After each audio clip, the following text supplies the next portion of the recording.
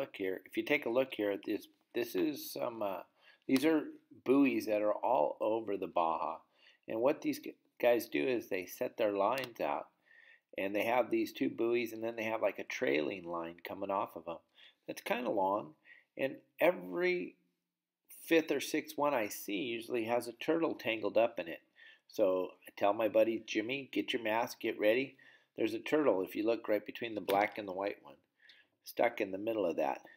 His little flipper is caught in there. We see this all the time. So Jimmy jumps in the water and swims over to the turtle. We're going to back up to Jimmy, let you see. He's cutting out the rope with his fillet knife. He's got his fillet knife, and he's cutting the rope off of the flippers of the turtle. Then he's going to make sure that that turtle is healthy enough to let go, because what we don't want to do is just cut him off of that line, because the floats have been keeping him up. We're not sure if he's even strong enough to swim. We're actually not harming this turtle in any way. We're actually swimming with the turtle, helping him make sure his flippers all work and everything's working. So we're going to swim it back towards the boat here, because Jimmy's actually behind the little guy. He's trying to kick, but Jimmy's not going to let go until he's sure that this turtle's strong enough to swim Jim.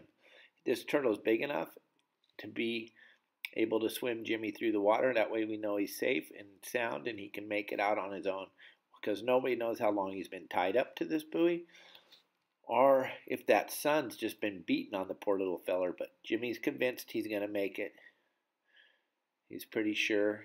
He just wants to get a good look at him under the water, make sure everything's okay. There's still a little bit of rope tied to him, so Jim's getting the rope off, untangling it from the back of the turtle right now. But as far as Jimmy's concerned, he lets go of this knife.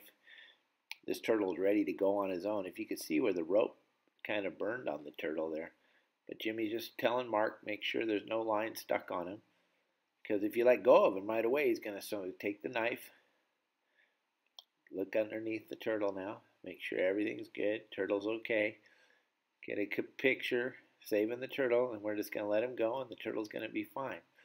But there he goes. See? Jimmy's convinced the turtle's fine, but wait a minute. Let's get the camera and get some underwater video of this guy. So Jimmy swims back to the boat, grabs the GoPro, jumps back in the water, and swims down to the turtle. Now, if you look, you'll notice his back end where he was held up out of the water, or excuse me, the front end where he was held up out of the water is a different color because it actually got sunburned. But he seems to be healthy enough and fine, so goodbye, turtle. And there you go. We just saved the life of a green turtle. If you want to know more about what happens down here in Cabo with these turtles and how they get attached to these buoys, leave a comment. I'll be more than happy to answer everyone's question. Thanks.